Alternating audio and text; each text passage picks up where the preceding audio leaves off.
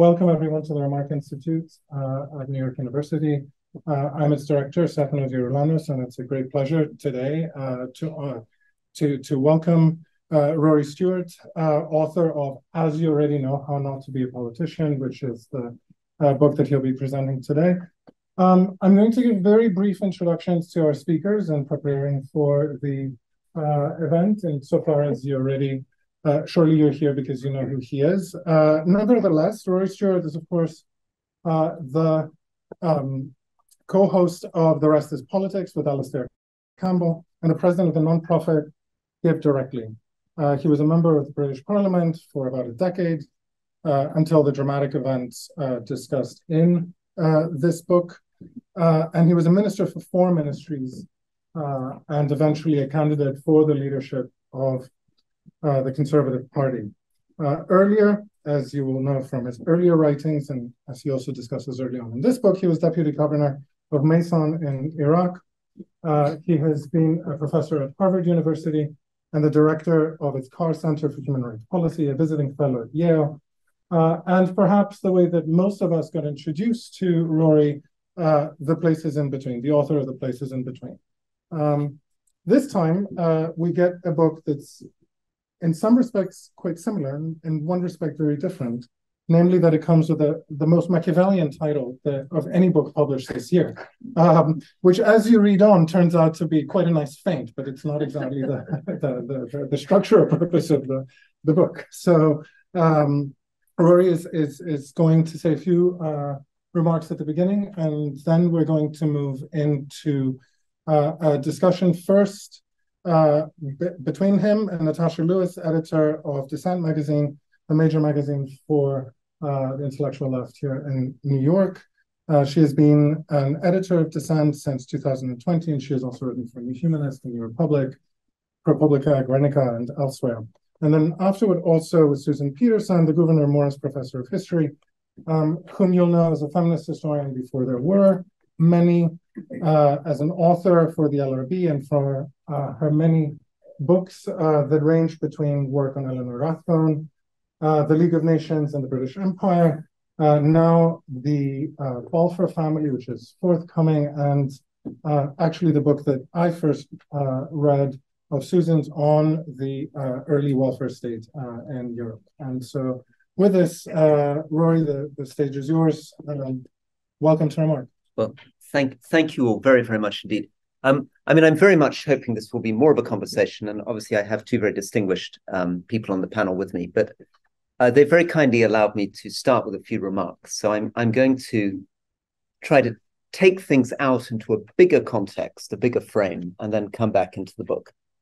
And I want to try to situate this book in the context of three historical ages.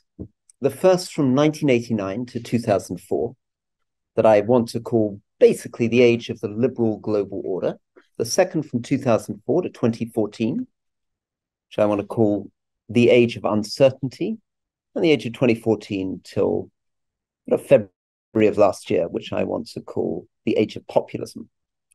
And I'm going to sketch out these different, please come in, these different ages, and then explain really what the theme of this book is. And the theme of the book basically is of a man who comes in formed by that first age, enters Parliament in the second age, and continues in Parliament through into the third age, but struggles to make that historical transition. So let me go through my three ages. So first stage, 89 to 2004. This, of course, is an age which feels to somebody like me like an age of extraordinary liberal optimism. I joined the British Army in 1991, at the moment at which we were just dusting down and getting rid of all our Russian tank spotting journals, because the Berlin Wall had just come down. We were entering a period in which it felt as though a new economic model had been discovered, which was going to guarantee prosperity to the world. It was going to be based on some sort of combination of deregulation, free markets, and globalization. It was an economic model that seemed immensely successful in the United Kingdom.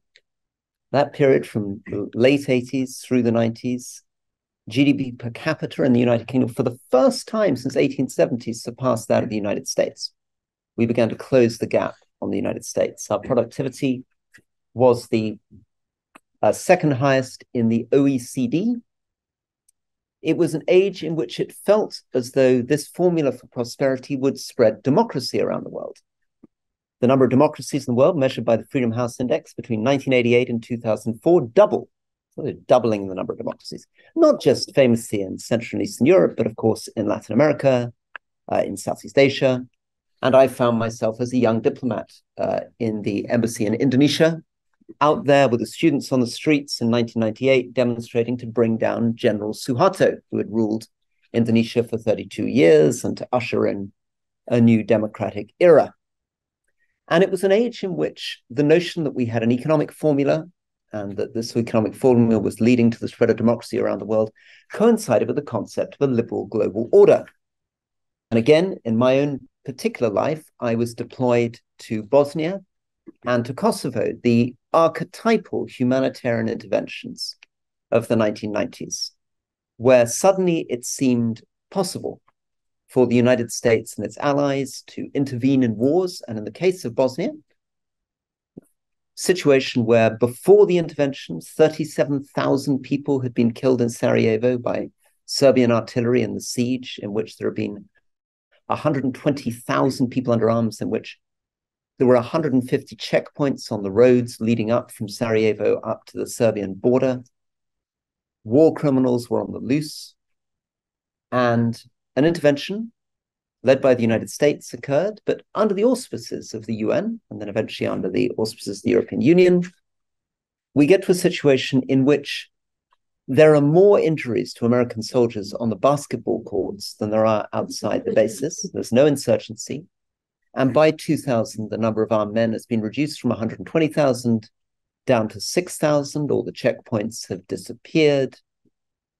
All the war criminals have now been arrested and put on trial in The Hague, and the crime rate in Bosnia was lower than Sweden. So everything feeling pretty good. And at home, for many of these reasons, we still seem to feel we had a pretty legitimate system, that the whole world was headed, if not quite in our direction, at least in the direction of some putative Sweden, and that there was no real ideological conflict anymore. This was the age of Blair, of Clinton, of the Third Way, Schroeder in Germany. If you look at polling data from the period, it all looks like a bell jar. All the votes are in the center ground. Where my fingers are, there are no votes where my elbows are at the extremes. So this was not just the period that formed me, it was the period which formed a whole generation of European and potentially American politicians. So, for example, in the United Kingdom, this was the exact period where David Cameron, Ed Miliband, Ed Balls left Oxford University, went straight into their political parties, began to develop their view of the world. So much so that as late as 2010 and even the 2015 general election, they are still presenting themselves proudly as the heirs to Blair. You know, this paradigm, the Tony Blair paradigm, remains absolutely central to what is supposed to be the center ground of politics. And then things begin to change, and they begin to change pretty rapidly. But the joke of the book is that those of us actually involved in the work don't notice that the world is changing, right? We continue to operate, broadly speaking, as though things remain unchanged.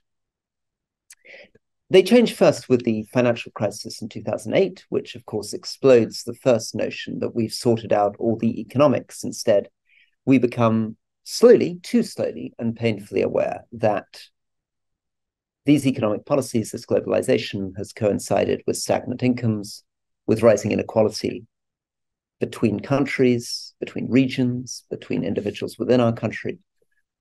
This is the period also where some of the notions of democratization begin to get a little bit more fragile. The number of democracies ceases to increase. China becomes larger than the British economy in 2005, larger than the German economy in 2006, larger than the Japanese economy in 2007.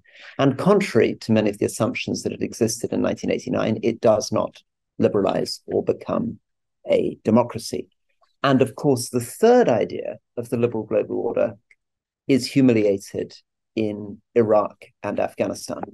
And Iraq and Afghanistan are probably more important than I really wanted to acknowledge at the time. I sensed at the time, I served in Iraq and Afghanistan, so I saw firsthand how mad these interventions were.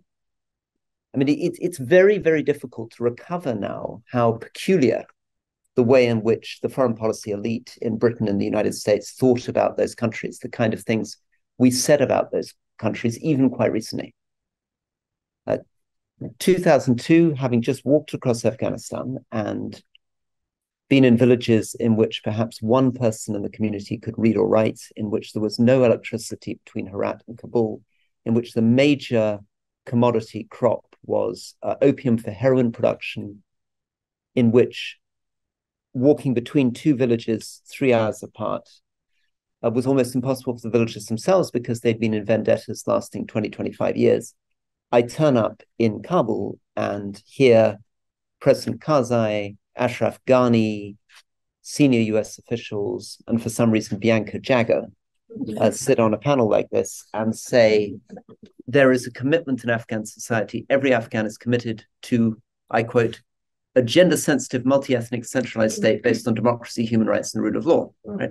Now, this idea, right, which is now obviously grotesque, was peculiarly not obviously grotesque to a whole generation of very bright policymakers who proceeded to spend $3.5 trillion in Iraq and Afghanistan, achieving worse than nothing. I mean, in the case of Afghanistan, quite literally, we went in, got rid of a Taliban government, spent $1 trillion, left again, and handed it back to the Taliban. During the same period, China spent $3.5 trillion on the Belt and Road Initiative, bridges, roads, dams, infrastructure across Asia, Africa, Latin America, with considerably greater return to China than we derive from any of these things. This is also a period in which our own sense of our own legitimacy begins to be challenged through different forms of social movement that begin to point out that we're not quite as perfect as home as perhaps we had pretended that we might have been.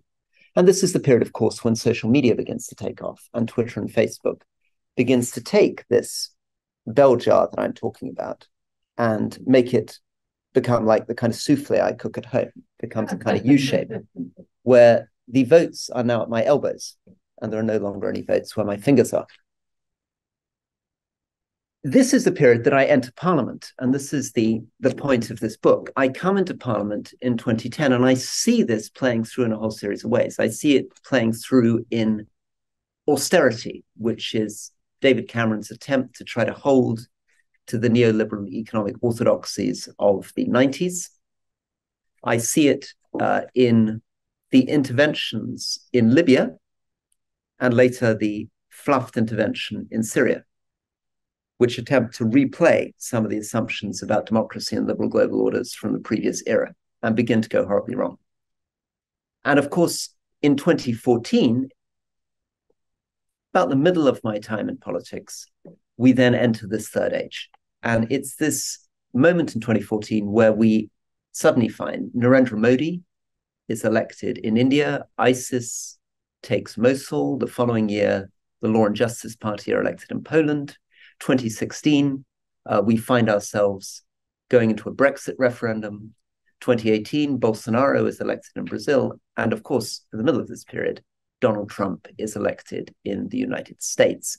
And all the problems that remained unaddressed through the 90s and 2000s, economic, political, crises of legitimacy, crises of liberal global order, the emergence of new forms of social media create the conditions for populism, create the opportunities for the populists to polarize, to produce their own very, very peculiar narratives, largely because what they had identified, that the problems they were identifying were often real.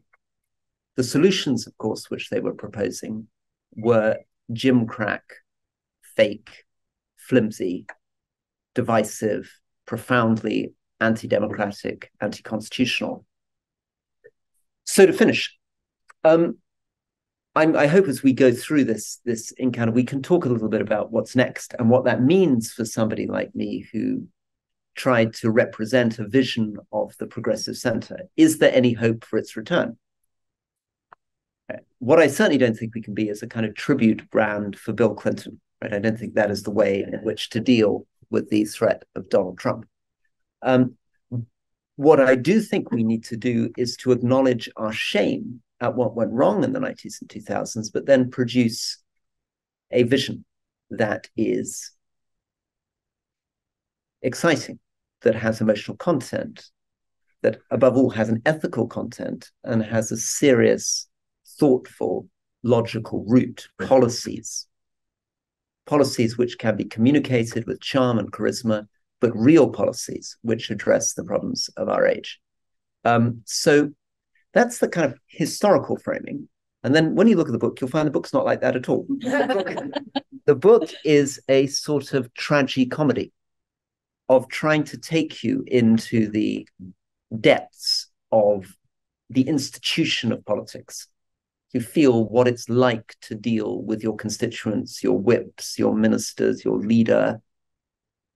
Understand what it actually means to say that a politician is voting on legislation or scrutinizing legislation or raising money from a donor or listening to their constituents.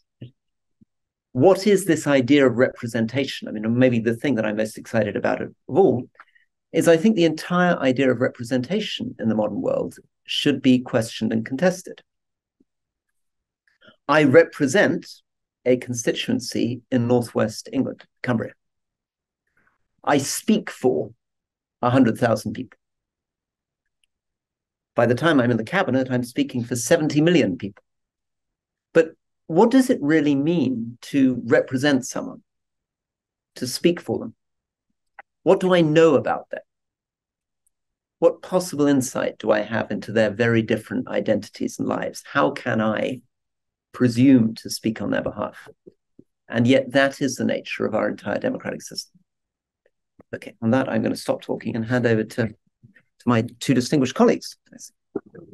Thank you. Yeah, so I wanted to start off by asking why you joined the Conservative Party, because I think based on what you just said and also various things in your beliefs and your background, it's not that obvious in certain ways. And also, I wanted to know how you define conservatism. Very good. Okay, very good. I'm going to stand up again just for the benefit of people at the back.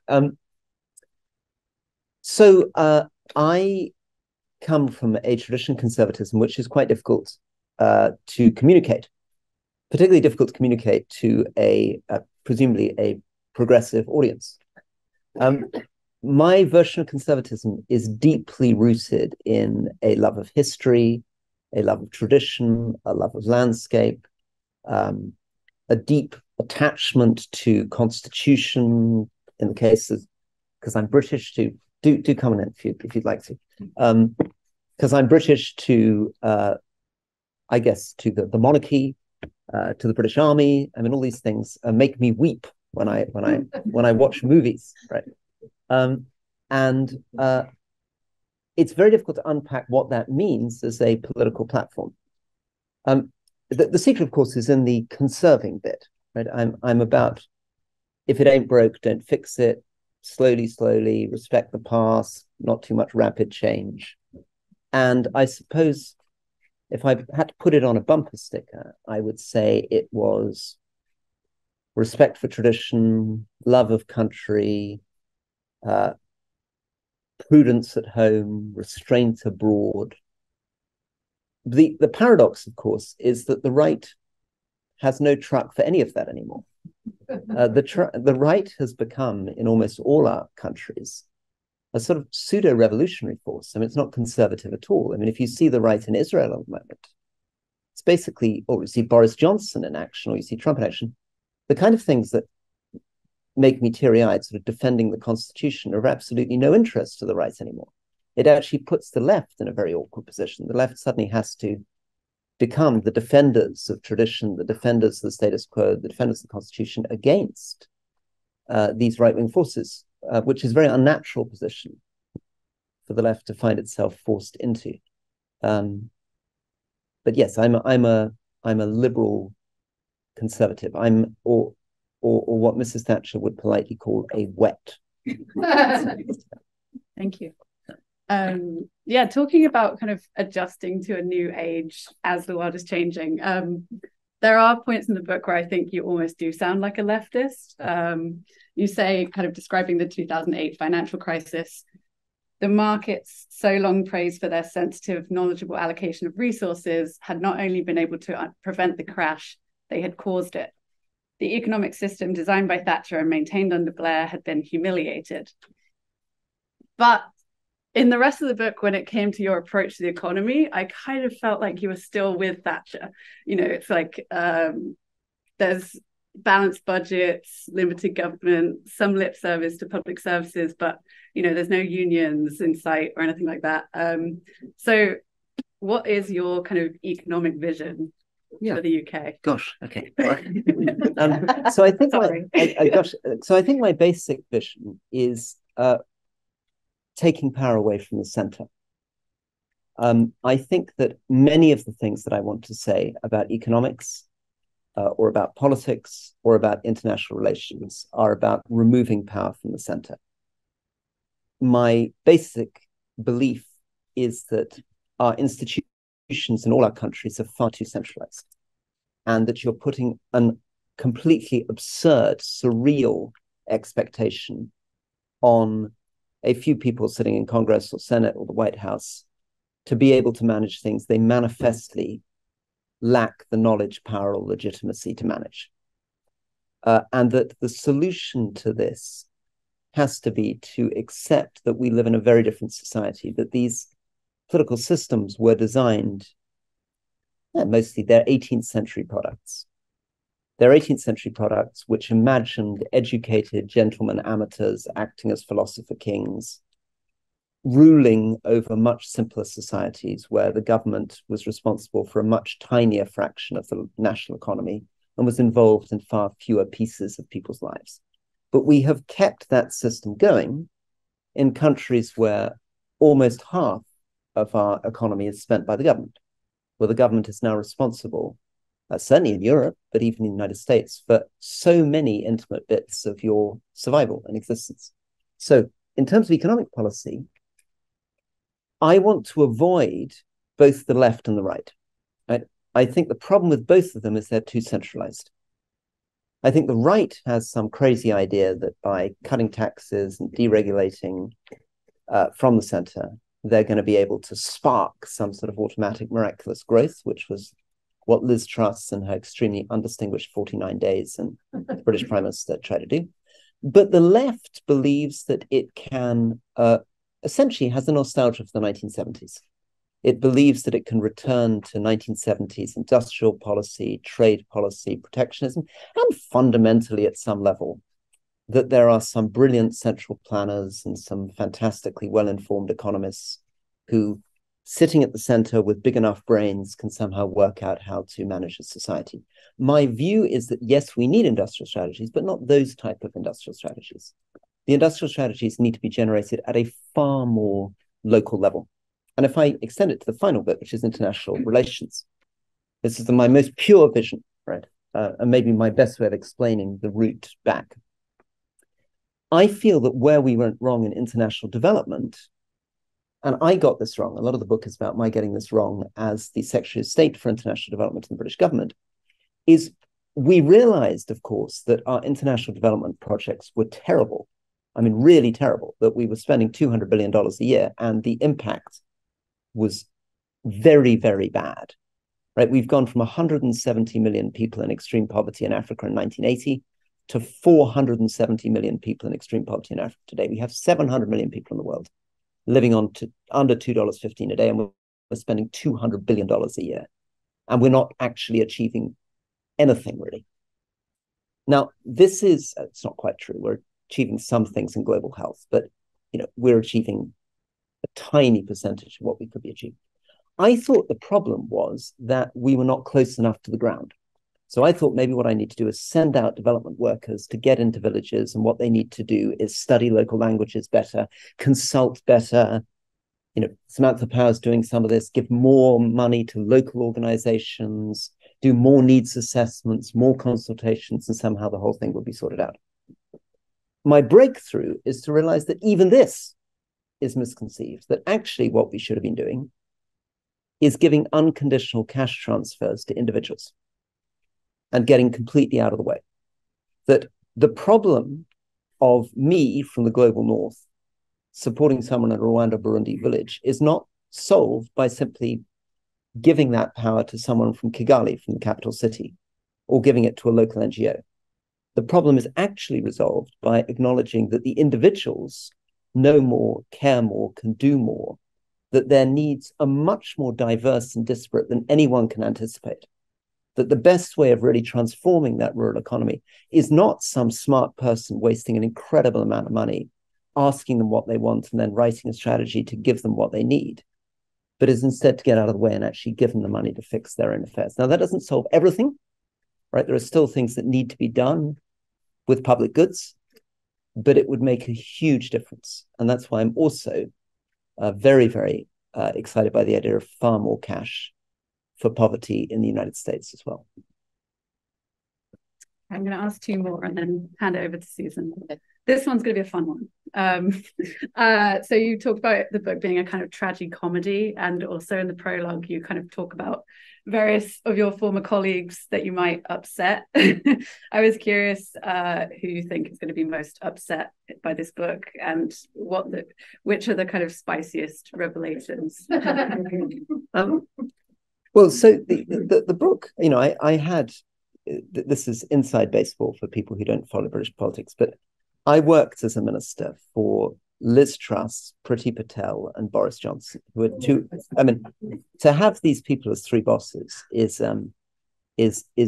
real material. So to give you a sort of insight into these three people, Liz Truss, for example, I turn up to work, and I'm the minister responsible for the environment and the national parks and flooding and water and all this kind of stuff. And so she says to me on day one, Rory, I want you to write a 10-point plan for the national parks. So I say, that's a terrific Secretary of State. I'll get the chief executives of all national parks together. We'll spend the next few weeks sitting down, get someone back in your desk in the next 3-4 weeks. She says, no, I want something in 3 days. And I said, well, it's Secretary of State. And she says, I can write it for you now. Get young people into the national parks, get people from the cities into the national parks. And I discover essentially that what is supposed to be policy is simply a press release. Right? I then go back to see her, and she says to me, Rory, I've had a new idea. I want you to cut the budgets of the national parks by 20%. And I said, Secretary of State, this is devastating. I mean, they've got very little money. If we cut the national parks budget by 20%, it'll have a terrible impact, probably. She says, all right, Rory, for you, 5%. So I said, Secretary of State, you're just cutting it by 5%. I mean, there's literally no point cutting at all. So she says, all right for you, Rory, don't cut it at all. And then she kind of pirouettes out. No. But you realize why she was such a catastrophic prime minister, right? Let me give you an example of Boris Johnson. So Boris Johnson was the foreign secretary. He sits in a room which is twice the size of this. It's the room where all these sort of grand Victorian figures presided over, whatever monstrosities were involved in the 19th century. He's sitting in that room, right? And he sits around the desk and he calls me in, and I'm his deputy, and he says, Rory, Libya. Libya's a bite-sized British problem. I want you to sort out Libya. So I say, well, Foreign Secretary, we don't have an ambassador resident in Libya. We don't have a budget. I mean, I think if you gave us 40 million pounds, maybe we could do something with the Italians. We could do something with the UN. I'll try to get you something together. And he immediately loses all interest. Because the so-called optimism of these populists, these sort of sort out Libya, is actually pessimism. It's deeply cynical. They have no interest whatsoever in the steps that need to be taken to actually sort anything out. As soon as you talk about any detail, any problem, any challenge, they abandon the entire scheme. Because the entire thing is froth. I mean, it's government by froth. So those two won't like me. It turns out many others are pretty cross too. I it's a very amongst my many bits of foolishness, I read a whole book attacking all my colleagues, and then I'm mildly surprised to discover that the whole British media is now going demented and accusing me of being a narcissistic, incompetent, whatever. Yeah. I'm a Labour voter, but I was sort of rooting for you at the moment when you're like Boris Johnson for the leadership, because you're like the one guy who can stop Boris Johnson. But anyway, just before the 2017 election, you're disillusioned with your colleagues, and you give a very scathing description of the parliamentary culture. Among others, you criticize your fellow Etonians who often traded off old-fashioned manners while shedding much of the honour or duty which once half justified some of our class. So I was curious, Rory, what is the point of your class? So this is a very difficult personal thing that I need to spend a lot of expensive money on therapy to work my way through. The basic idea of my class, when I left my high school, when I left Eton, was a speech by the provost of Eton, who said to us, "You're all very privileged, and therefore you have these responsibilities, and you have to go out and serve the public in return for the privilege." And I realize now that this has basically been the alibi for class inequality since about the time of the Roman Empire. Right? This is what the upper classes always do. They go around saying, "Oh, it's all very well, I've got all this money." And knights in shining armor did this. But, I go out and fight. I go out and serve in government. So I get to live in a castle, basically, seems to be the run on it. The problem, though, says he, having criticized this notion, we still need a notion of virtue and honor in politics. And we need to generate that our constitutional structures, our law, is not enough.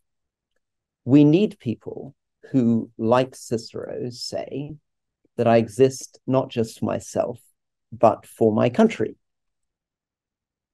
We cannot operate in a purely Machiavellian framework in which anything is justified, provided it results in power. We need to generate politicians who have the capacity to say no, and of course have the capacity to do things which may ultimately destroy their own careers.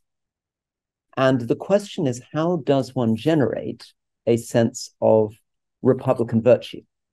Right. So the transition that's required in societies is, of course, and you're going through this in the United States, I presume, although I'm not an expert on the history of the United States, I guess a whole WASP class of the 19th century and early 20th century also felt that they were living out some notion of noblesse oblige, served as diplomats, served as senators, served in the military, and had some prickly, peculiar notions of honor that drove what they did, as well as being all the other things that we know people to be: corrupt, dishonest, hypocritical, and all the other things. Right? There are a lot of scoundrels out there. But the problem, it seems to me, in our contemporary societies is that it's very, very difficult to find any way of talking honestly about virtue. And of course, there are good reasons for that. I mean, definitely talking about virtue, talking about honor, makes you seem like a massive hypocrite, right? I mean, it's not the place of a politician to deliver moral lectures. Nevertheless, unless we have some sense of dignity, some sense of equality, some sense of what the purpose of democracy is, some sense of our function, which is not to win, but to persuade, not to divide, but to try to unite, some sense that what we say today and what we say tomorrow, what we say today and what we do tomorrow are somehow connected, some sense of integrity, it's very difficult to imagine a functioning politics. Okay. So I guess I want to bring us into the book a little bit more, because I think it's very interesting, the relationship of the Commons in particular to writing, because There are a lot of writers in the House of Commons, I think more than in the House of Representatives. It doesn't seem to me like representative American politicians scribble away quite at the rate of British politicians. And partly British politicians write a lot of biographies. They write biographies of people they admire. So William Hague writes about Wilberforce because he'd like to be Wilberforce. And, there's, Michael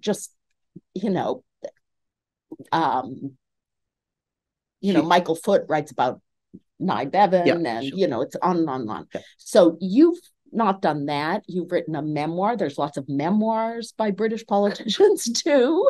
Everyone seems to write a memoir, but most people write a memoir at the end of the game, and you've come in the middle of the game. That strikes me as rather a risky thing to do. I'm surprised that you said you're surprised that everybody's mad at you because just to kind of give your book a plug here, this is really quite a good read. Partly it's a good read because it's pretty splenetic, right? You have a few people you like. You like Kenneth Clark, and you like Theresa May, and you like David Gauck. And I think you like these people because they do fit your definition of a politician with honor, right? But you've got some pretty amazing little pen portraits, and they're not just of people quite as loathsome as Liz Truss and Boris Johnson. They're also people like Cameron. And I found the description of Cameron very interesting, and I'm going to point to it here. David Cameron appears in the book with an easy smile, pink full cheeks, narrow eyes, and blurred features. Everyone has features, and I don't know how you blur them except by, squinting or looking through. So you are perceptive about his failing, his tendency to claim expertise on the basis of a trip or two. You say he's mostly he just is not perceptive. He doesn't recognize a politics is developing that is different from the kind of politics he wants.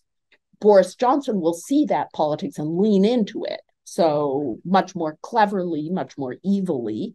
But I wondered if you want to reflect a little bit about yourself as a writer. What did you think when you were writing the book? Politics is a blood sport, kind of, and people do forgive a lot. And you probably aren't really a conservative, by the way. We've already been into that. But, I felt when I was reading it, those of us who grew up on Disney movies, grew up on Thumper's mother telling Thumper, if you can't say something nice, don't say anything at all. Right? So, and that clearly didn't happen. So that partly makes it really a great read. So that's a compliment, but I really wanted to know how conscious you were of it's a quite angry book. And I think you're right to be angry, but it's an angry book. Well, so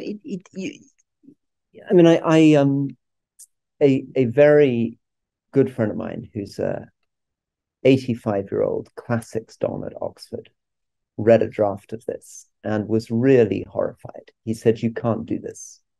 You can't talk about your colleagues in this way. You can't talk about your institution in this way. This would be like my writing about my Oxford College in this way. It's not done, right? And Churchill says, watching Asquith give a speech in 1906, he writes in a letter to a friend of his that Asquith at the Dispatch Box is so drunk, he can't speak. The Prime Minister is so drunk, he's kind of staggering around at the Dispatch Box. And Churchill says it's only the omerta, the mafia code of silence that we have in Parliament that prevents this from getting out. So there are many, many reasons why politicians don't do this. They don't do this because they have future ambitions and they want these people to vote for them. They don't do this because they want to vindicate to themselves that their profession is an exciting, glamorous profession full of wonderful people, right? And if you're trying to project, if you're an intelligence officer trying to project yourself as James Bond, right? You don't want to describe your colleagues as though they're out of Austin Powers, right? you have to keep up the idea that you're all these sort of glamorous, impressive people. And then I think for some of them, they're just nice, kind people who don't like being mean about other people. They don't want to say nasty things about them. My view, though, is that we have an absolute obligation in a democracy to let the public see what is actually going on. And therefore, I have to try to be as honest as I can. Now, as a writer, my hero here that I'm dealing with in this book are two. On the one hand, Tacitus, the Roman historian, who really goes for it with his contemporary senators. And on the other hand, V.S. Naipaul. And I still regret the fact that I'm not able to write with the clarity or brutality with which Naipaul writes. I think there's something so impressive about his ability to detach and wound. And I think my actual anxiety in the book is that I may have pulled my punches too much. Mm-hmm. Thank you.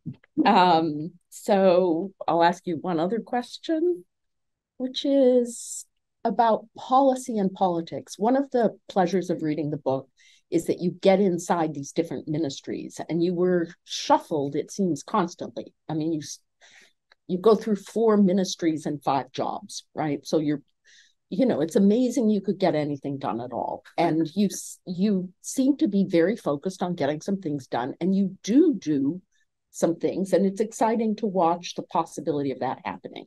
And they're good things, right? Like, nobody thinks prison yard should be full of trash, and it's kind of basic stuff, right? And you're able to get them done, and so that's actually quite gratifying. But it also made me think, because you pause periodically and you say, yes, I was able to do these few things, or broadband, say, up in the borders, those kinds of things. But I could do so much more in Kabul. And I did more you say I did more in Kabul in 9 months than I did in years as a minister. And that might be true, but you must have been also, but that's also a kind of, that's either a statement of how broken the political system is, or it's a statement of what an impediment having democracy is, right? And because, of course, one can do more as the head of a charity or the governor of a district or any of those kinds of things, because you don't have all these terrible people, voters and colleagues and those sorts of things. And so I felt kind of like I was left thinking you have a very sharp sense of policy, but politics is also about party and persuasion and making people come along with you. And I didn't know if what you meant to say is that the political moment was so bad and your colleagues so populist and feckless that it was just impossible to work also as a politician, right? Yeah. And so that's the question, because it's both. Successful politicians do both. They do policy and politics. Yeah, I think that's right. So I think the first thing that I learned, and the book is partly about this discovery, is that I'd been a civil servant, and I thought being a politician was just like being a senior civil servant. So, I'd been a diplomat, and now I was the foreign minister. So I thought, and it's a lot of these people were my colleagues. My first meeting in the Department for International Development, 5 out of the 7 people around the table were people that I'd known for 10 or 20 years. I'd worked with them in Iraq, I'd worked with them in Afghanistan, I'd worked with them in Indonesia, right? And so I thought I can just run this like you could run a civil service department or a company. We'll get around a table, we will discuss the issue of the day. I'll listen to everybody, I'll take their advice, I'll make a decision, and then we'll go and do it. Not at all. Like, politicians cannot run departments like that because the civil service will not allow them to run departments. Fundamentally, there is a deep, deep mistrust between professional civil servants and political appointees. Profound distrust. And the civil servants basically think that the political appointees are there for 2 years or 4 years, and then they'll move on, and that they have, or 6 months, right? And that therefore they have a very, very good reason not to want to respond immediately to what this person says, because this person may well not know anything about the subject, and certainly from civil servants' point of view, this Johnny come lately who's turned up in their department doesn't know half as much as they do. They've been working there for 20 years.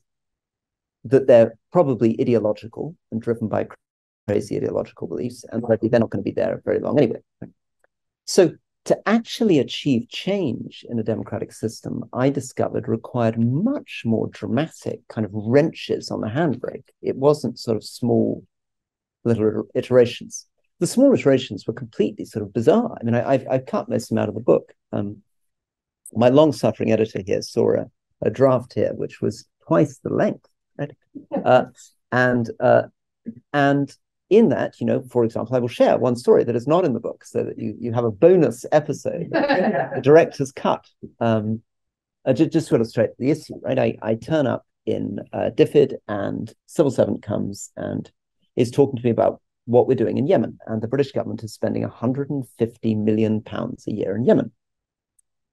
And I've been to Yemen, and I'm aware that we closed our embassy in Yemen 4 years before this conversation, and there's no British official in Yemen. So how are we spending £150 million a year? Well, Minister, we're giving it to local NGOs. And how do you know what they're doing with it? Well, Minister, we Skype with them.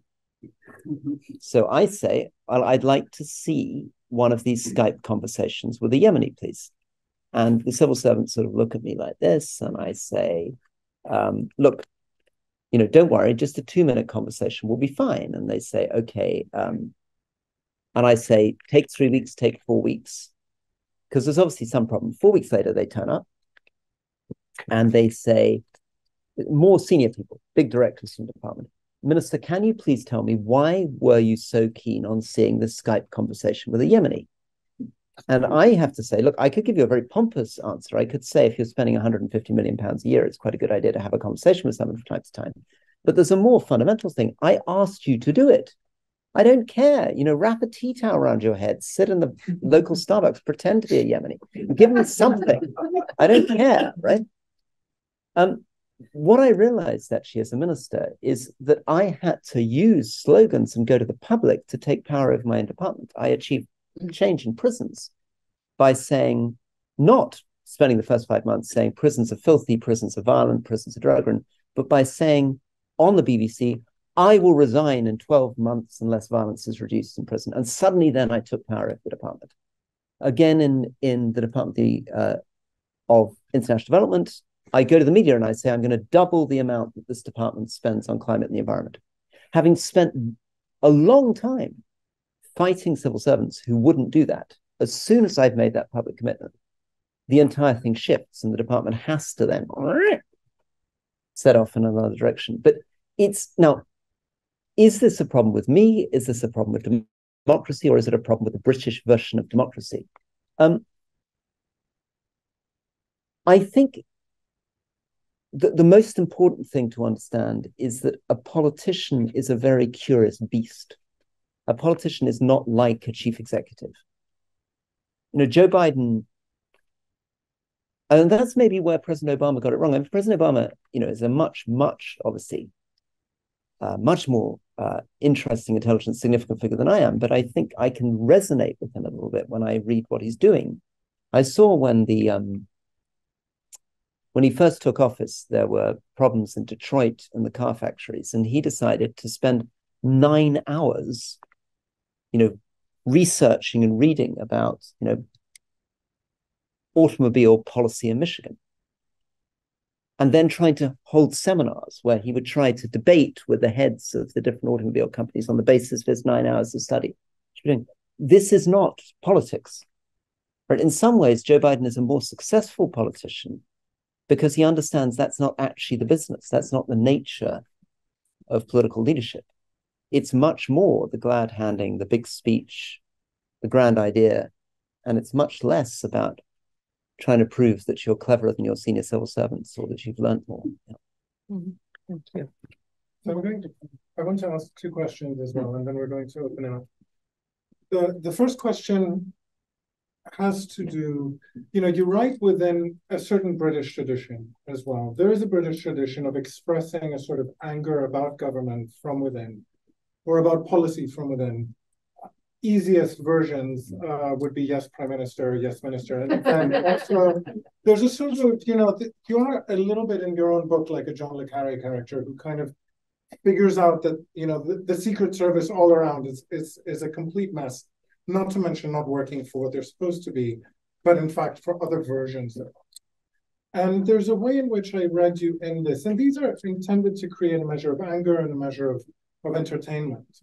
But both in the beginning here and in your most successful speech while running for the leadership, you speak of shame. And I was very curious what shame is to you in this context. You give us a clear sense of failure to reach certain ideals, both politically, but I'd like to understand a little bit what that feeling is for you as you.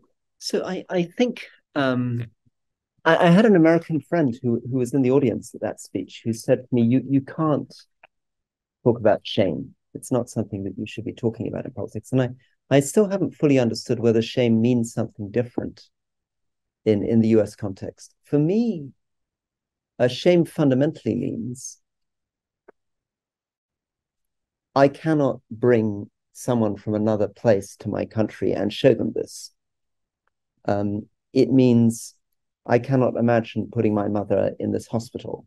I cannot imagine being locked up in this prison, that this is so disgusting, so violent, so incompetent, so poorly done, so poorly executed. So,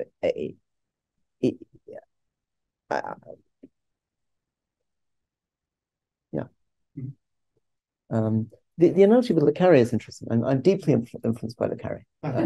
So I'm pleased that you noticed that. Yeah. So, and with that, then something about let's say, toward the climax of the book that appears earlier as well. There's a way in which, during the contest for the leadership, it becomes a sort of litany of not quite betrayals, not in the sense that people owed you, but sort of they did. And there's a way in which I had been reading the book until then as a kind of series of a kind of systems theory thing. There's all these systems. There's a civil service, there's British politics, there's, foreign office and so on and so forth. And now suddenly, not only have they been clashing all this time dysfunctionally, and then you can appeal to the outside public and so on, but now suddenly they begin to get warped. And there's something about this warping by populism.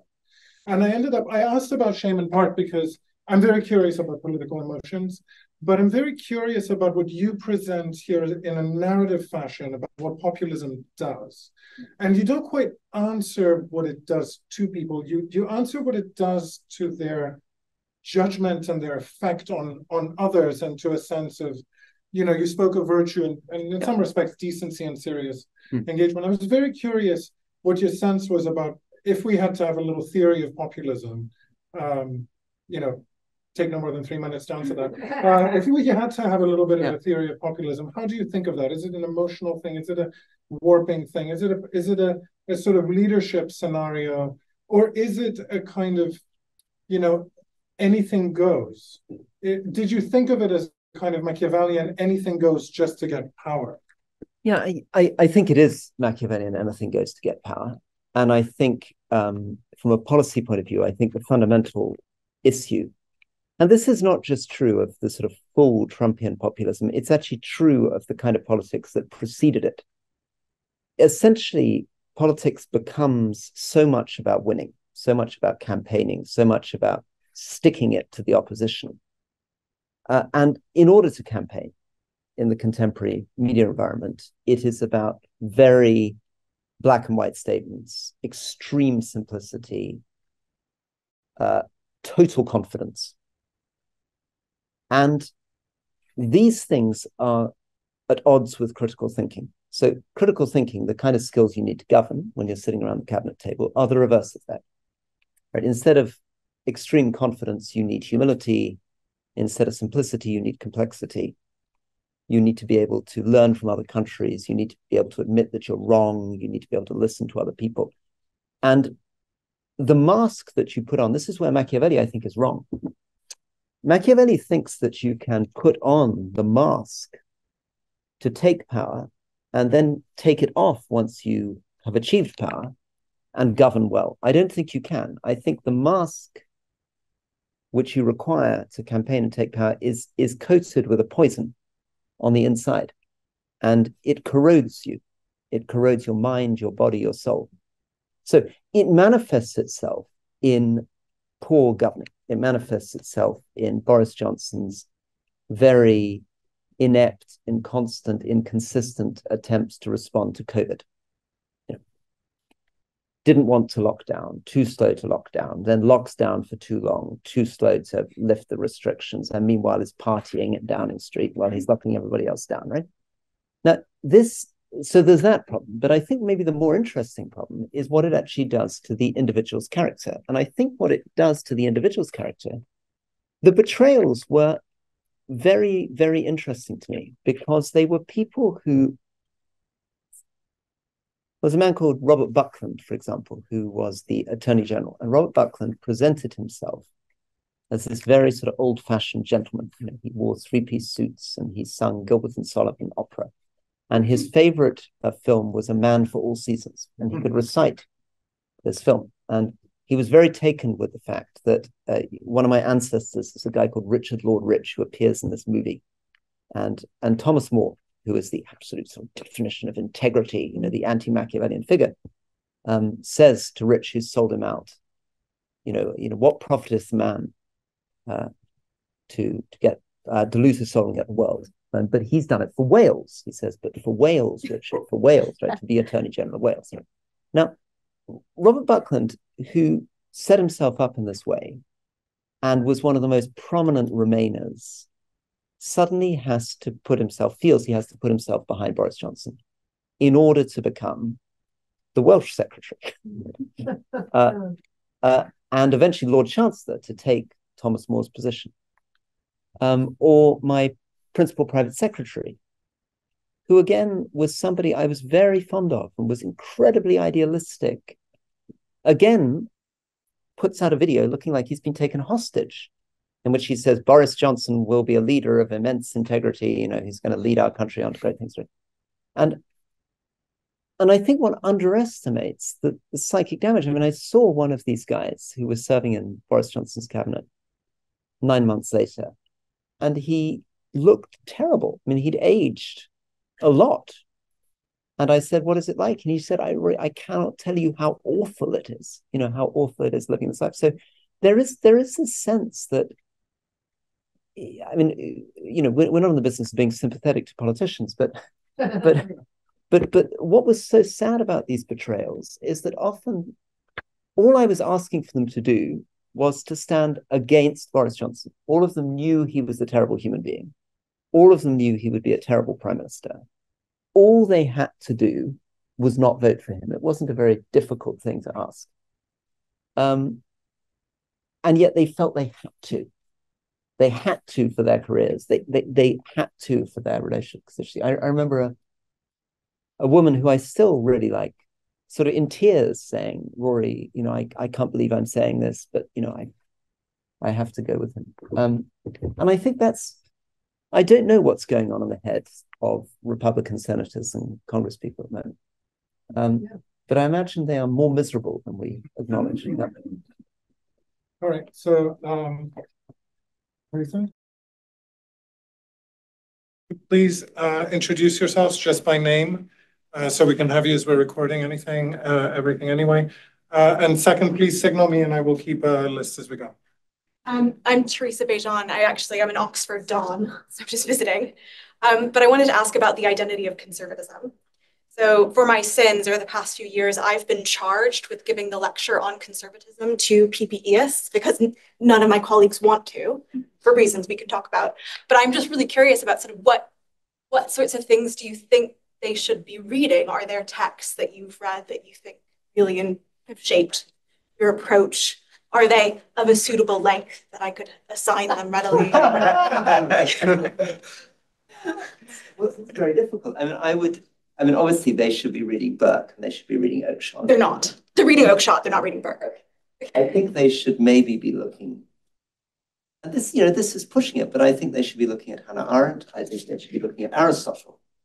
I think the conservatism for me is about being situated in place and context. I think the reason why Aristotle is such a helpful political philosopher is he's so specific to a particular time and place. He's defining what it means to be a person of man, in fact, in Athens at this particular political philosophy emerges from that. And I think as a conservative, we emphasize the particular over the universal. We're suspicious of the notion of best practice, suspicious the notion that some scheme used by a think tank ported into the. I think, but above all, they should be reading Yeats. There's a great line in the Tower where Yeats's narrator says, Burke, Berkeley, Goldsmith, all hated Whiggery, that leveling, rancorous, rational sort of mind that never looked out of the eye of a saint or out of a drunkard's eye. All's Whiggery now, and we old men are massed against the world. So the conservatives speaks the saint and the drunkard. And the third line here, 1, 2. Yes, yourself, and then 2. My name is James Martin. My question's about where you began. So you kind of didn't talk about the book at all. You were talking about these ages and then, I guess, a crisis in representative democracy and a wish, I suppose, to shift from that to something else on the basis that it had outlived its purpose and maybe it was connected to a restricted franchise, and as the franchise extended, it just all. And what I'm curious about, I suppose, is how that transition actually happens in practical terms. Partly because presumably the people who are in these various representative democracies are perfectly happy in many cases being there and are unlikely to just go away. And I suppose linked to that, what's a conservative transition, which is looking backwards and trying to conserve while simultaneously making quite a radical shift? I think you've put your fingers on a lot of problems. And one of them is obviously, I said to you at the beginning of this talk that I'm somebody with a deep respect for the tradition of the Constitution. I'm also somebody who thinks the Constitution is all wrecked. And that's so and that's been a painful journey for me. But I think that I'm a great believer in citizens' assemblies. I'm very excited by citizens' assemblies, which for people who don't follow them are selected by sortition. They're like a jury. They're a random selection of 300 citizens who sit down for 3 days to address an issue. I think I can make a conservative case for that, make a conservative case. Wisdom of people. You can also make a liberal case for the equality of citizens and their equal right to deliberate. You can also make a utilitarian case. I mean, the outcomes of citizens' assemblies are wonderful. In Ireland, the abortion issue was a classic example. Terribly, terribly divided country. I mean, as divided as the US on abortion. And a citizens' assembly composed of 300 people, roughly equally divided over the course of a few days, managed to find their way towards a consensus, move the conversation from pro-life, pro-choice to a number of days, which they felt that an abortion, and changed the Irish Constitution. And I've seen huge impressive results on the environment. I've seen huge impressive results on local planning. I think we could have made a lot of progress on Brexit. If we'd had a citizens' assembly, I think we would have ended up as a soft Brexit, not a hard Brexit.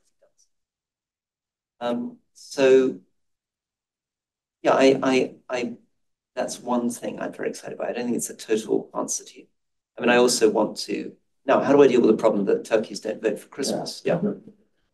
Well, I mean, turkeys do sometimes end up being forced to vote for Christmas, or at least they end up on the Christmas platter. There are new turkeys. Yeah. So New Zealand, for example, radically changed its electoral system. against the interests of the MPs that were in. And they did it. It can be done. I think it's tough. You have to make an overwhelming public argument for it.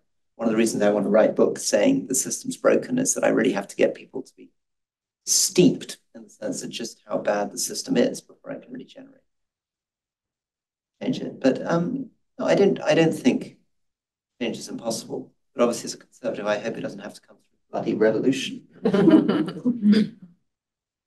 Yeah, so yes, at the beginning of your, you thought last half of last year,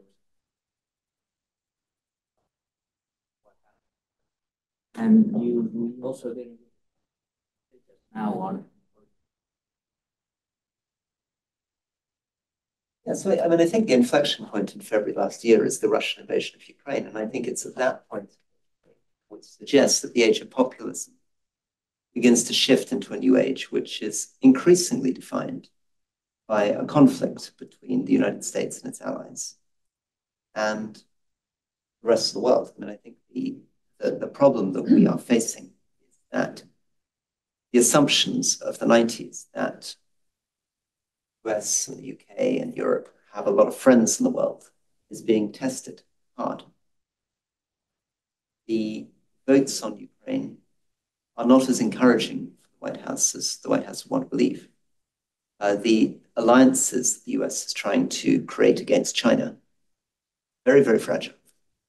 So yes, you can sign up Japan, you can sign up the Philippines, maybe, sign up Australia, maybe able to sign up Vietnam, South Korea. That's about it. Singapore's not coming along. India's not playing ball. The BRICS are now, Brazil, Russia, India, China, and South Africa, in purchasing power parity terms, their economies are now the same size as the G7. As the 1970s, the G7 was 70% of the global economy. And we have entered a world, I think, in which I think there's a 40, 50% likelihood of aggressive Chinese action against Taiwan quite quickly. Well, yes. Will feel encouraged towards that by actually the economic problems in China. I think we will find the consequences of the fact that Taiwan has 50% of the world's semiconductors, 90% of the world's advanced semiconductors, suddenly either removed from the world or in Chinese hands. It's going to change things. I think AI is changing things far more rapidly, possibly imagining the next iteration of these large language models are going to be beyond imagining in terms of their capabilities. That will have a huge impact on politics in the short term. I think you ain't seen nothing. 2016 is one thing. Your next election is going to be jiggered about by AI in ways that you can't begin to imagine. And not just in terms of deepfake, not just that inevitably the presidential debate will be faked out to make Biden appear even more frail and sort of senile than he may actually be. It's actually that it will be generating political and cultural movements, manipulating people in ways that we can't. So my sense is that we're, in a sense, 2014 to February last year, age of populism is one thing, but the age we're moving into is a much more dangerous age, where the collapse of liberal global order coincided not as some people, liberals. I mean, I think the interesting thing is that conclusion from the right and the left, 2014 onwards, was basically isolationist. It doesn't matter whether you're Trump or whether you're Biden.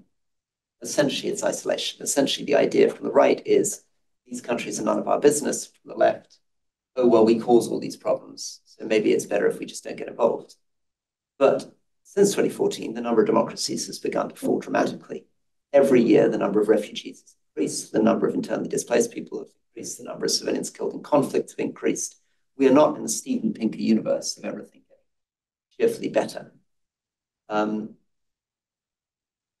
So yeah, that's my sense of the age to come. And I think then the story of the 35 years that preceded it and the banality, the shoddiness, the incapacity, the superficiality, the lack of seriousness of our politicians becomes that much more serious.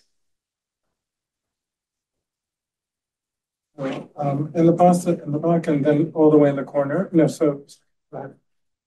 Hi, Rory. It's Senkai, and it's so good to see you. You've talked in your last part of your remarks about what it means to be representative in democracy, and obviously you've told us here in your book about sense of shame and your personal toll that public life took on your dignity and sense of self-worth. So I wanted to ask if you could reflect on a moment, even as small as helping a constituent or reducing violence in those 10 prisons, about a moment that you actually felt pride in what you did, and also a time when those close around you felt proud of you. Yeah. Can we take two at a time? Please. My name is Sergio. I am a master's student here at NYU, just studying international development. So I wanted to ask you about what you think the future of international development looks like. I understand that you believe cash transfers should become the norm instead of the more traditional capacity building approach. But I'd be curious to know if you think that will actually happen. I'd be curious to know if you still have trouble convincing people and politicians that cash transfers are the right choice. Right, let me try to take two in reverse order. So firstly, yes, I believe unconditional cash transfers is very much the way to go. I think it's been an extraordinary revolution. The evidence is now out there, randomized controlled trials established that cash is outperforming almost all traditional development programs, dollar for dollar. There are now more than 300 academic papers demonstrating it. Yes, it's counterintuitive, it's difficult to believe, right? We've been told for decades that you give someone a fish they eat for a day, you teach them to fish they eat for a lifetime. But what we're discovering is that, in fact, the villagers already know how to fish. They just don't have the money to buy fishing. Or they don't want to fish. They want to open a bakery. The great thing about unconditional cash is it allows them to do that. And that we are wasting phenomenal amounts of money trying to listen to people and then tell them what to do. But achieving that change is very difficult politically because the public is very, very nervous about cash. Politicians are very nervous about cash. So it's one of the classic problems. There is very strong evidence. I can show people villages on the Rwanda-Burundi border where for $70,000 given in $700 lump sums to 100 houses, the entire community has been transformed in 3 months. Electrification has doubled, livestock ownership's doubled, 100% of people have latrines, 100% of people have government health insurance, and that it would cost $2-3 million through a conventional program to achieve that. And yet, getting there is going to be very tough. Question on where I felt genuine pride. I felt genuine pride in standing up against Boris Johnson. I found my feet. I found my sense of vocation doing it. And I came alive. My speeches were better, my communication was better, my interviews were better. I'd really found something I believed in. I believed that a no-deal Brexit was going to be deeply damaging to Britain, British economy. And I believed this man was going to be a shameful man, and he was going to be deeply damaging to our country. So I was incredibly proud of being able to stand up against him. I felt great pride going into an interview with him where he tried to convince me to stay in the cabinet, and I could say to him, I have no intention of being in your cabinet. But it was also very painful because, of course, he responded by throwing me out of the Conservative Party. I was ejected from Parliament. And I spent a long time coming to terms with my failure to prevent a no-deal Brexit, my failure to prevent Johnson becoming Prime Minister.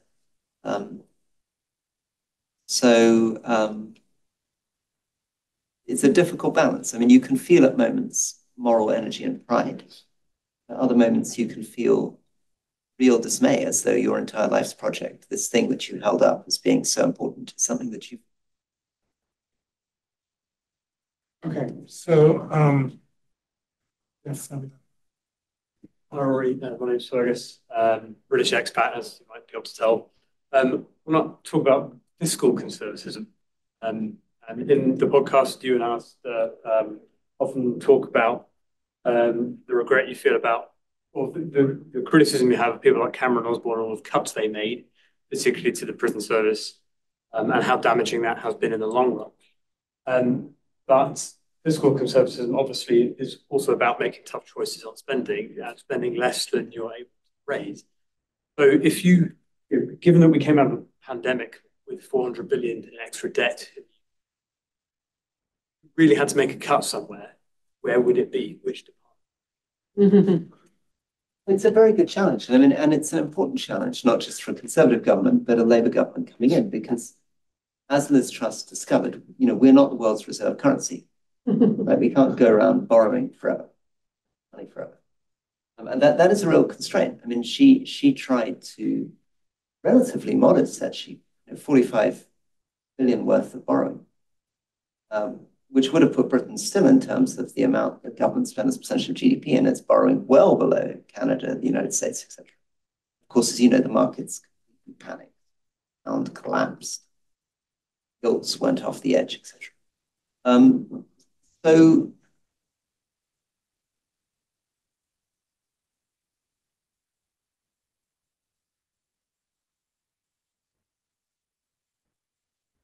I'd be interested in getting rid of our nuclear deterrent. That could save quite a lot of money. I think that I would like to impose a wealth tax on houses, take the value of their houses away from when they die, in order to fund social care.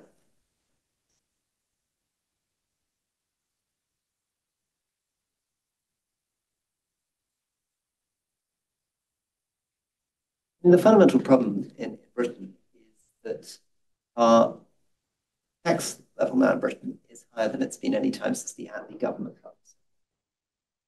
Our borrowing is at its time.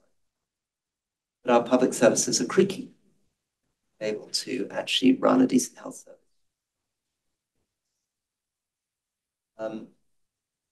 And our demographics are going in the wrong direction. When the welfare state was first put in place by Lloyd George, there was one retired person for every 20 working people. Today, there are 3 working people for every retired person. There's soon going to be 2 working people for every 1 retired person. And the maths doesn't really work. And I think the way the rubber really hits the road in terms of environmental policy, we're in a very dangerous situation, which, in order to achieve the energy transition, we are being very regressive. We're putting the costs on the poor. Fuel bills represent a much higher proportion of their income. Do it rich. So I think this is a very bad moment. These are difficult things to explain, and they're wonderful opportunities for answers. Yes, yourself. I'm sorry, I have too many people in line, and then 1, 2, 3. I'll And then take let's 3 see where we questions. are. I went else. So that's great. Yeah. Right. Rory, my name is Dan Gerstein. Your journey really resonates with me. I worked in national politics here in the US for more than a decade, and I left feeling I needed to preserve my soul, and that was in 2004. So at the time you were entering, I was exiting. A lot of what you're saying in terms of the universal trend lines and the similarities between what's happened in the UK and the US ring true. I would say one significant difference is the subtext of race here, and that the age of populism has progressed into an age of culture war, and to some degree at the extremes, race war. And I have a lot of my friends who are like, how can these Republicans tolerate Trump? How can they, not speak out? And a lot of it is the same as the omerta that I saw in Washington in the Clinton Bush era. But there's a whole nother level of fear. And it's come out a little bit with this Mitt Romney confessional. He's paying $5,000 a day for extra security. You hear the explanations for some of the sensible Republicans who voted against impeachment for January 6th. And they won't say this publicly, but they were scared for their lives. There were death threats, multiple death threats. So my question to you is, how do we get back to a place where we instill virtue or expect virtue from our leadership when they literally fear for their lives? Eric, oh, sorry. Jay Garcia, this is somewhat related, actually, because the discussion of shame reminded me that there was a British cultural critic, Paul Gilroy, who some years back made a case for a kind of productive shame. But there it was vis-a-vis empire and the ongoingness of racism, and that was the topic. But I guess I wonder what you think about that generally, but also relatedly, was curious if you were involved in discussions related to immigration policy, Windrush, because that actually came into the US radar for a moment, at least in the Times, whereas these people who had been citizens for decades suddenly were not citizens. Obviously, the history of empire was shot through that. Wondering if you thought. Let me take a third as well. Yeah. Okay, I'm Eric Dixon, NYU Politics Department. So we're seeing an exodus of people like Mitt Romney, who are, wets, traditionally conservative politicians who are leaving politics. I'm wondering what advice you would give to people who are considering running for office, whether they're on the center right or on the center left, in terms of how they can work to strengthen our institutions and how they can promote rational and collaborative ways of trying to pursue the public interest. Should they just not do it? Or, what would you tell them to kind of help them be ready for the challenges? Yeah, okay. I mean, I think these are three very different questions and difficult to weave together. I think your point, though, about fear and the culture, so well taken. And it's very tempting. Obviously, my emphasis was largely explaining populism in terms of economic shifts, crisis, the problems of the old neoliberal economic system, and which that generated this. There's a sense in which Jake Sullivan shares some of that analysis and thinks the answer and the way to win back Trump voters is to do better industrial policy in Rust Belt areas. But you're right, and this maybe relates. That culture is way in which, and this is where I think AI will become even more dangerous. I mean, I can really imagine AI being very, very good at micro-manipulating these forms of cultural fractures and divisions and creating pseudo, one way of thinking about the threat of AI is that it will be able to generate 200 far more powerful and effective QAnons very, very easily. So that then raises the question, is it actually possible? And I maybe there's the question, what happens if you try to give advice to a young person being a politician? I think you have to assert the value of politics as public service. And you have to maintain the idea that your role is to try to not divide, but empathize. But what we can't get dragged into is a universe of saying that Trump voters or Brexit voters are inherently ignorant, evil, racist people. We have to find a way of attacking the extreme immorality, the evil that people like Trump or Johnson represent, while also finding a way of relating to our fellow citizens and taking them seriously as people. And Brian Gusson at Yale, I think, writes very movingly about the idea of persuasion.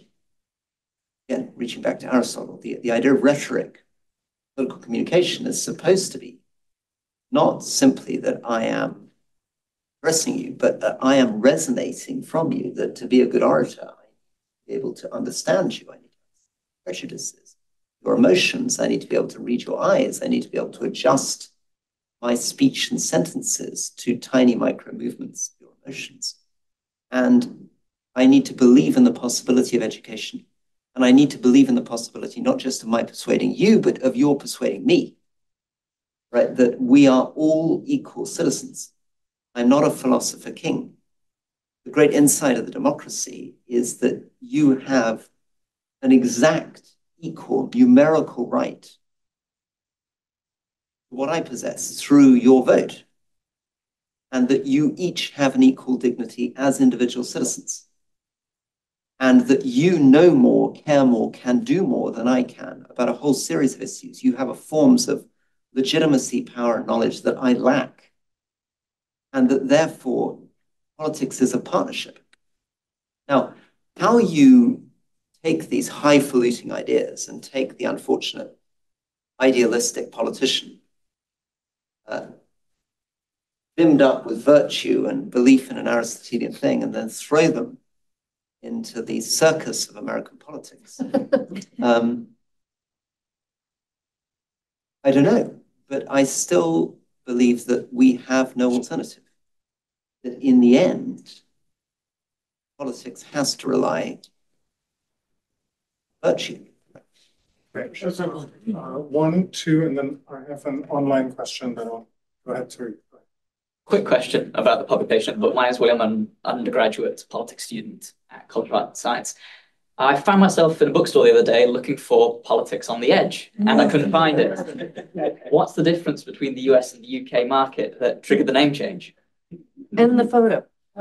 Yeah. And the photo. Yeah. So the answer is that we have my editor here who can answer the question. I think the answer probably is that as somebody who is still a relatively active pseudo-politician in the United Kingdom, I felt that How Not to Be a Politician was a slightly overly comical degree.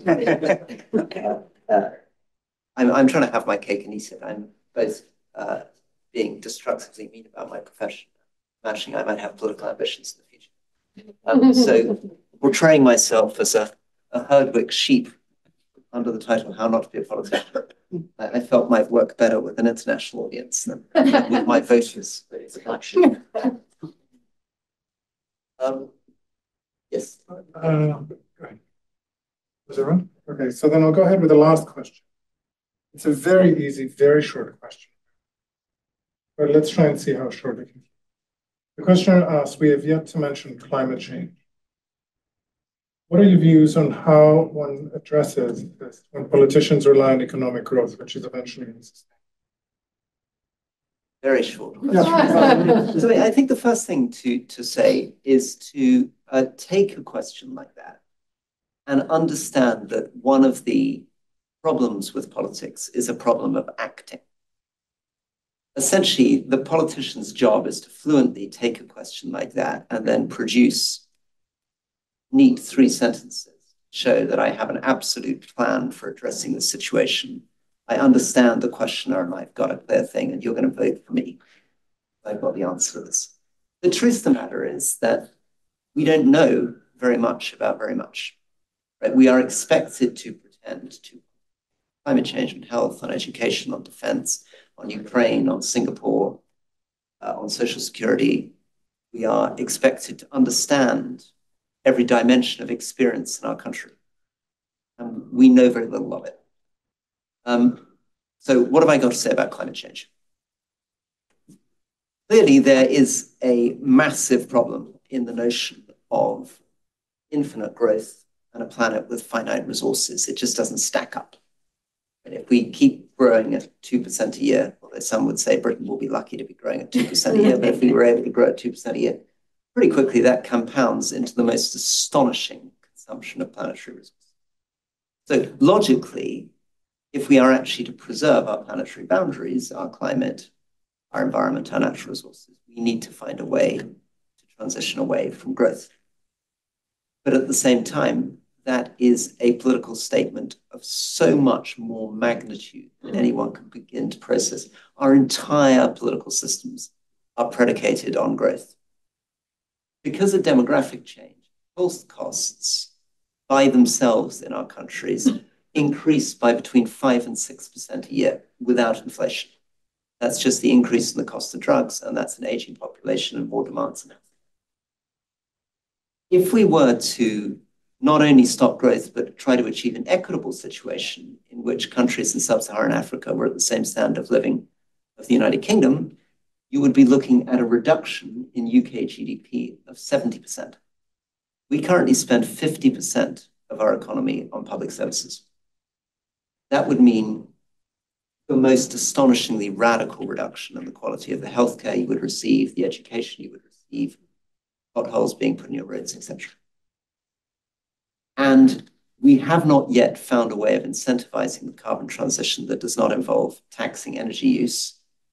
That involves, as I said before, putting the burden on. So I'm going to finish with that, because the job of the politician is to play act, to form, to produce slick answers.